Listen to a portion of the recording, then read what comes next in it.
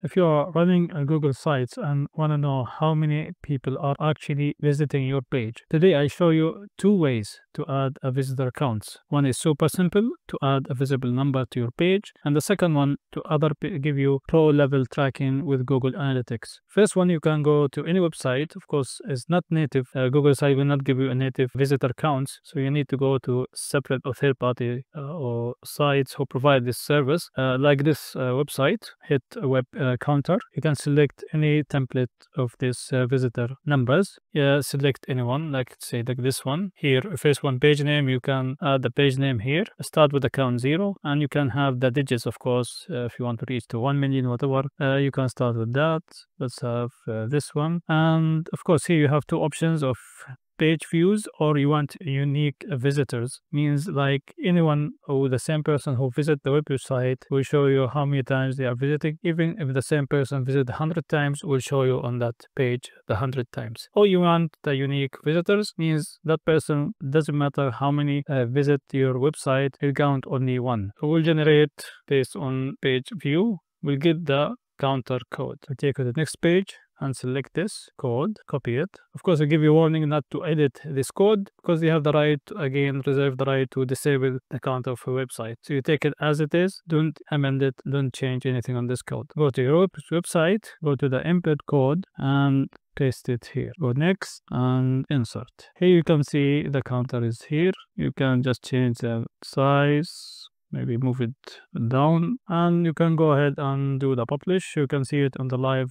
website. We will visit the live website and you can see the counter down here. So every time a visitor visit this website, we keep counting these numbers. This is one simple way to make visitor counts, and this is visible for the, of course, who visit your website and for you. If you want something more advanced with data analytics and you want to see exactly all the data from the visitors, where they're from, all this kind of information, we need to go to the something called welcome to Google Analytics. You have to create here something called measurement ID. So we can go with a start measuring. Here you create your account. This account can be for anything, like this is, you consider it like a main account. Like I want to know, let's say, and we go to next. Here the property ID, you can just do, you can use it as a sub account, and under this main account you can have multiple like websites. Let's say you can select, of course, the report time zone and even the currency in case if there's something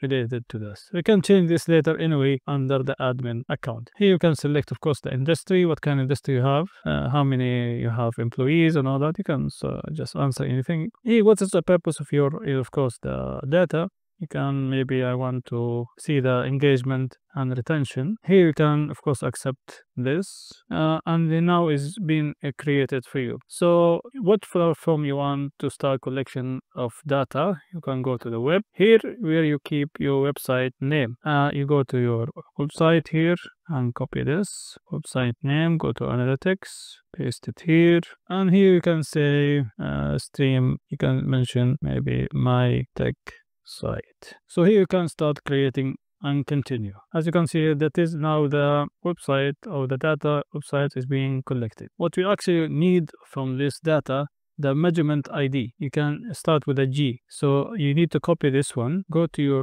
website, go to the settings, analytics, and paste it here. So enable analytics and close this. So under your account, let's close this. Go to next. Now data collection is pending because the account is already created, but it will take about 48 hours before actually start collecting your data. It takes maybe less than that, maybe 1 hour or 2, maybe it depends even more. So on this home page, you can see now all this data available for you. You can have the active users, event account, and new users and key events, and you can select by information.